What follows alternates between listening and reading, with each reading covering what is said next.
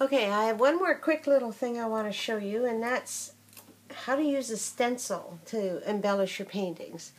What I've got here is a small stencil, and I only really need a little bit of it because I can just do it, move it, do it, move it, do it, move it, like that.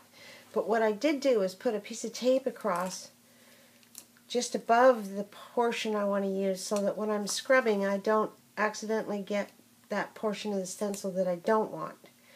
So then what you want to do is just position it where it's going to go,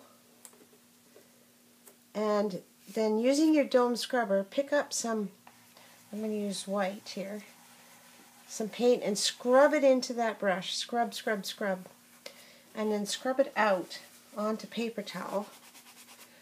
Not totally out, of course, but pretty much. And then I'm going to line this up with the bottom of the canvas. That way I can reposition it again in a minute more accurately. And then just lightly go over this. And then pick it up and see. It doesn't take much to create this little whimsical little checkerboard design across the bottom, like so. And then I can move it, line it up with the last square that I did, and keep going. Now there have been times too when instead of paint I've actually spread texture paste over a stencil and then lifted it, and it leaves an embossed design of paste, which is very interesting. So here we go again. Take off some of that paint and then scrub it lightly. You don't want to do too much.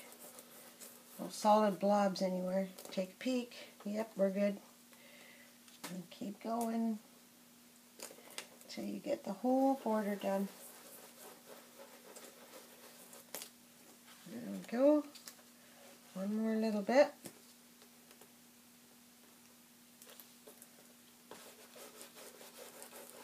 And how cute is that?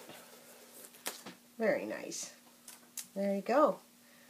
Don't be afraid to use stencils. There's thousands of them out there, and there's some really interesting designs that work well in your paintings. Thank you.